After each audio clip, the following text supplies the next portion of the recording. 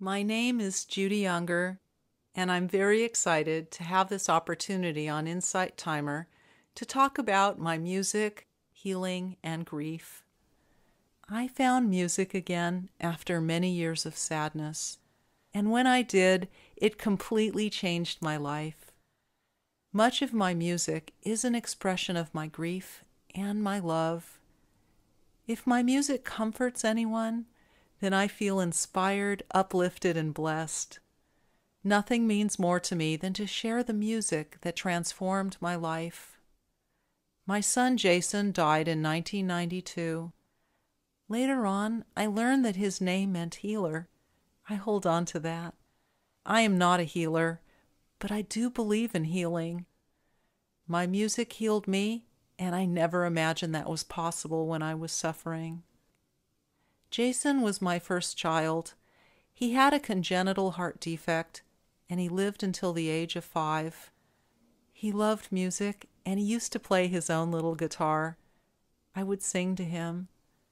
After he died, I never thought I'd sing again. For those of you in grief, I wish I could hug you and tell you it will be okay. I remember it well. It was so hard. The endless longing, aching, excruciating pain, inability to concentrate. I died when he did. But one day I was able to crawl out of that grave. Music came to me during a very challenging time. It wasn't a time I'd imagine I'd be singing and playing my guitar again. I had carried my grief for decades, and I had challenging teenagers, sick parents, an unhappy marriage, and unending stress. My mother was in the hospital again, and I started to lose it. So I opened my heart and began to write to all my friends. I was sharing those messages with everyone I knew. I received so much love and support back, and it just fueled me. Suddenly, I didn't feel alone anymore. Since sharing my feelings had helped me so much, I wanted to continue writing. I began a blog, and it was around that time when a good friend asked me if I ever played my guitar anymore. She remembered when I used to play back in high school. It got my curiosity going. One night when I was alone, I pulled it out and tried to play again. It had been so many years. I loved my guitar when I was a young girl, and I used to write songs, but I wasn't sure if I could remember any of them. The song that I chose to play was named Beside Me Always. Even though I hadn't sung it for many years, I had read the lyrics at Jason's funeral. As I sang, it was like a spiritual experience. I felt such joy come back into me, and that was the beginning of my healing. At first, I wanted to remember all the songs I wrote as a young girl. There was so much for me to learn about music after not doing it for 30 years. I took voice lessons, and then I found an arranger. I began to record all of my songs because I never wanted to forget them again. As I continued to create music, my whole life began to change. I felt happy, and that was when Jason returned to me. Every time I sang, I could feel him. That just helped for me to heal. Eventually, I began to write new songs. I channeled all of my pain, and I wrote songs I lived through, songs I related to. I sang Set You Free to both my parents when they were dying. It was even more profound when I realized that that song was for me. I had set myself free from grief.